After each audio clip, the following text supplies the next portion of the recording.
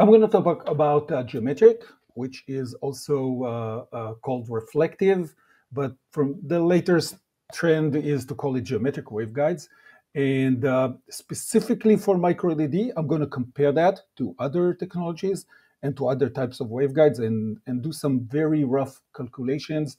But it does not specific numbers. You can choose, your own numbers later on.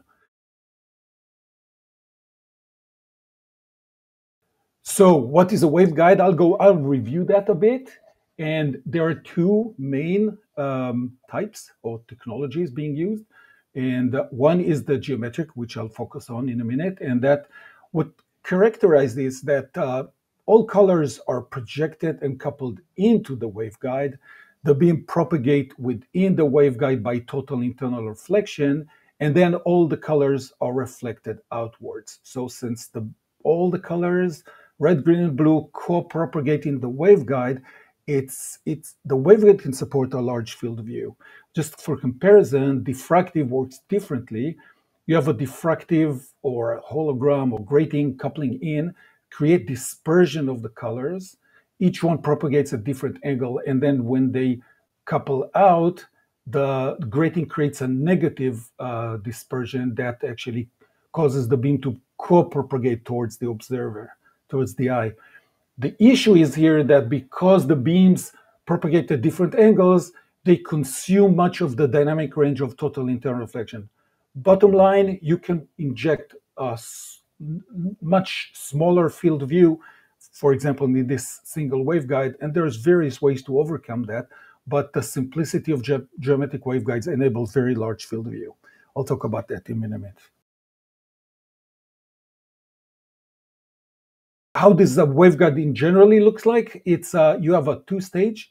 One stage is, in this example, is example of Lumus waveguides, which is partial reflectors, as I showed before, but these ones reflect from the projector, total internal reflection in the waveguide, and then reflected while guided to the second section.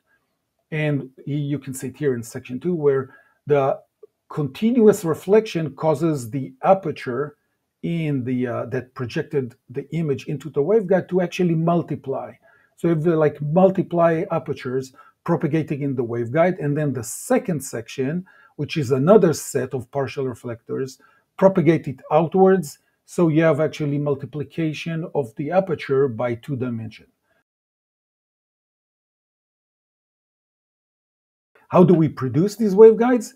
We talked previously about coating. So this is the know-how is how to design exactly the coating that enables, on the one hand, reflect the image towards the eye, but on the other hand, see the scenery, see outwards.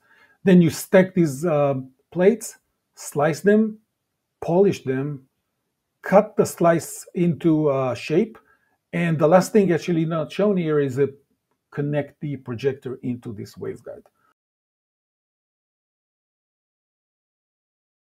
So the main issue that's going to be interesting here is that the coupling in.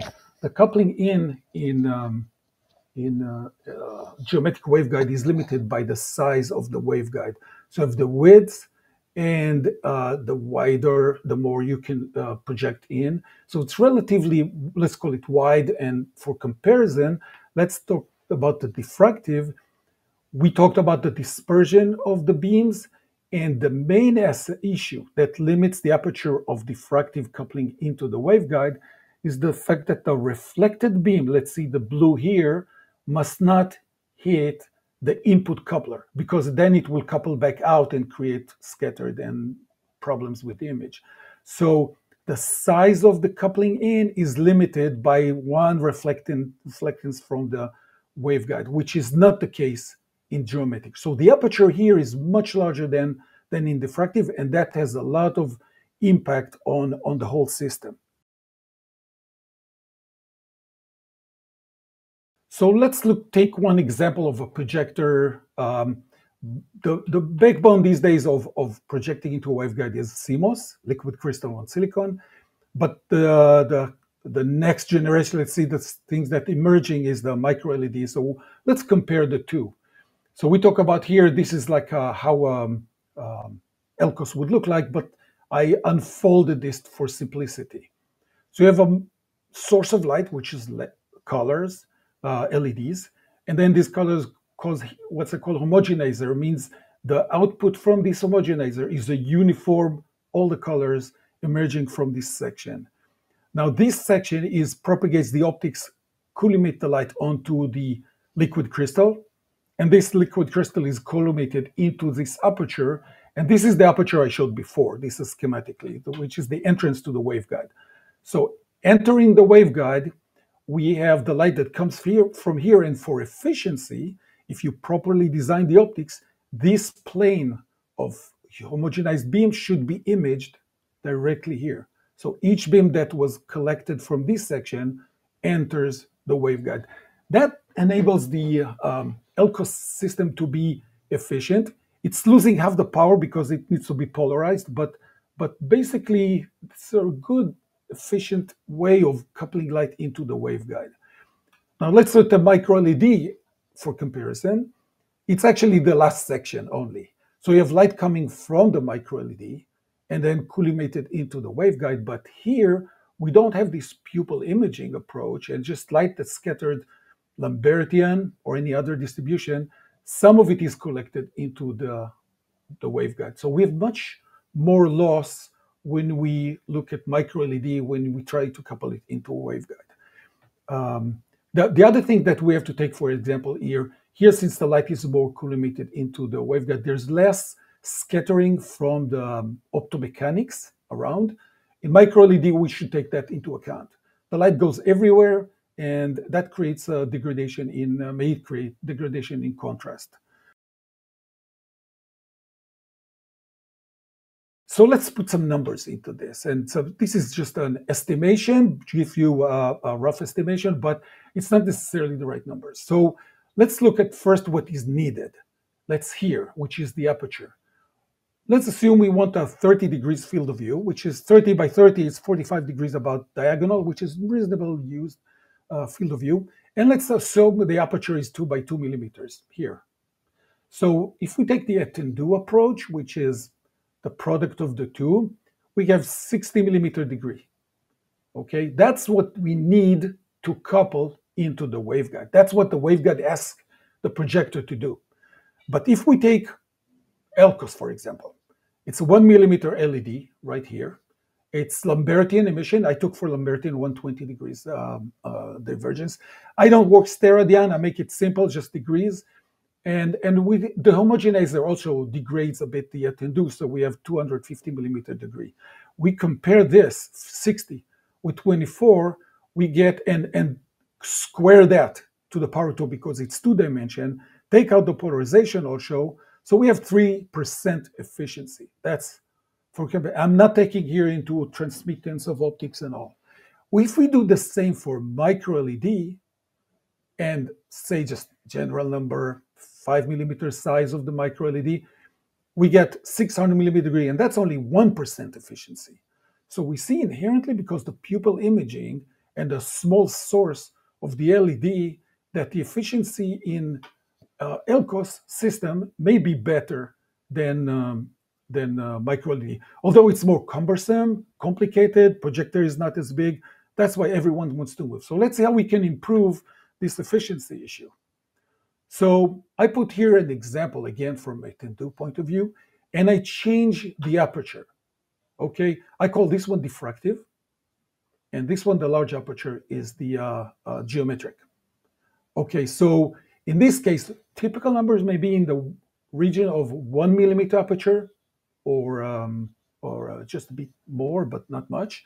But in geometric, it can be within the 3 millimeter aperture. Okay, so if we need if we project from the MicroLED 5 millimeter by 100 by Lambertian, which the numbers I said before, then we get for 1 millimeter 0.25% efficiency. But if we make a large aperture, just factor of 3, which is what geometric offers, we get 2 point something percent efficiency. Assume, of course, 2-dimension, which is power of 2. So we get all in all, it's a factor of 9 better. And we do see that in experiments. We do it in the systems. Geometric waveguide versus geometric versus diffractive does show in order of factor of 9 improved in coupling efficiency. So let's look at, but many times I may ask, okay, so I'll get a lens, I'll get a better lens. It collects a F number. What is the aperture versus F number? So this is to explain the situation. We have 4 systems here. Let's call first system unbalanced geometric. We have a large aperture, but we use an optics that is not as good. It doesn't collect all the Lambertian beam emitting from the micro-LED. In this case, we're not fully illuminating the aperture. We're not using the system as good as we could. We need to improve the optics. Okay, let's take an opposite situation, which is also not balanced. A very good optics. I collect all the light, perfect optics, low F number, what's called, but it's diffractive and the aperture is small. So now we are limited by the aperture. So I would call this system attenuation limited, and this system is F number limited. So it's not exactly the same when you compare F number with attenuation. So this is as good as your optic could be. We cannot be any better. And to compare, this is 2 balanced system, which means in geometric, I have a very good optics that collects low F numbers, collect all the beams, Lambertian beams from the micro-LED into the waveguide. And if I have diffractive system, I would probably not need as good and expensive optics because the aperture is small. So I'm balancing F number with attenuation. Okay, so that's for comparison between the two. Just Lumus is there, here. We're able to take large F number and project it into the large aperture. That's why our efficiency is the 9 times factor that you saw in the previous slide. Okay, let's go on the talk this and move it to some architectures. So we have 2 main architectures going into in micro-LEDs. One is, let's say, colors side by side on the same panel, and the other trend is X cube. So the main issues between the two is this: if side by side the overall size of the panel is larger, let's say actual pixel, effective pixel is larger, so effective focal length is longer, and we need large aperture to fit that and collect the light into the waveguide. If we have an X cube, each pixel by itself, effective pixel is much smaller because all the colors are effectively overlapping, but we have mechanical limitations. So EFL, focal length, needs to be shorter on one hand, but on the other hand, the mechanics limiting us. So this is challenging mechanically and more to produce something like this. Well, this system is going to be easier from optics point of view to put together and inject into the system as long as you have a large aperture. We were able in Lumus to produce both ways. We can have an effective X cube and overcome the mechanic issue by what we call integrated projector. So we have integrates projector and waveguide, and we can achieve a much better, even overcome the mechanics, and also have this system, which is with a large aperture. So what are the other trends I see with micro-LEDs? Everyone want to make the projector smaller, the panel smaller. So we make it smaller, and this is, for example, a reference system. And if we make the panel smaller, so I just scale down the system and keep it as is. Now, this is a very problematic situation, because if you make the panel, let's say, half the size, but brightness to the eye box, eventually after the waveguide, is determined by how much total power enters the aperture. Not nits, but lumens. How much total power goes into the waveguide. So if you make this smaller by a factor of 2, in area it's factor of 4, you need your power from the panel to be to keep the same. Or in nits, it's to be 4 times more. Factor of 4, more nits. If you used to have, I don't know, 250 K nits from a panel, in this case, you will need 1 million nits. just to keep the same eye box intensity. So that's, let's say, challenging. But if you can, on the other hand, compensate by having a smaller f number, or let's say better optics, collects more angular, you can compensate by having the same nits, which is reasonable for panels, and just improve your total into the system by improving your optics, or what I said, the f number into the optics. So this is what we do.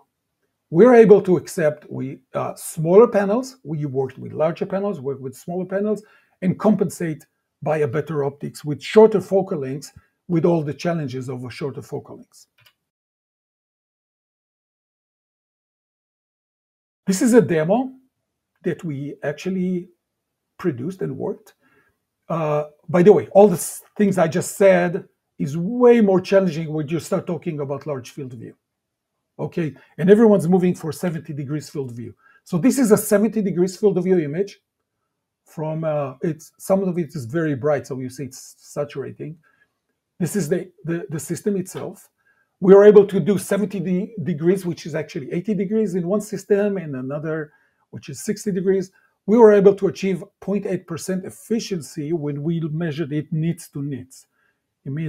Like 250,000 nits on the panel was translated to about 2,000 nits in the eye box, which is, from what we understand, is a very good conversion efficiency, by far better than any other alternative, into a 76 between 60 and 70 degrees field of view, which is large field of view, very large. To conclude, MicroLED, we see that as the next thing because it's even efficiency in terms of how much it illuminates the field of view.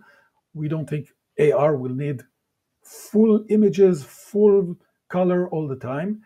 The one thing we learn from working with customers is that projector and waveguide need to be designed by the same team.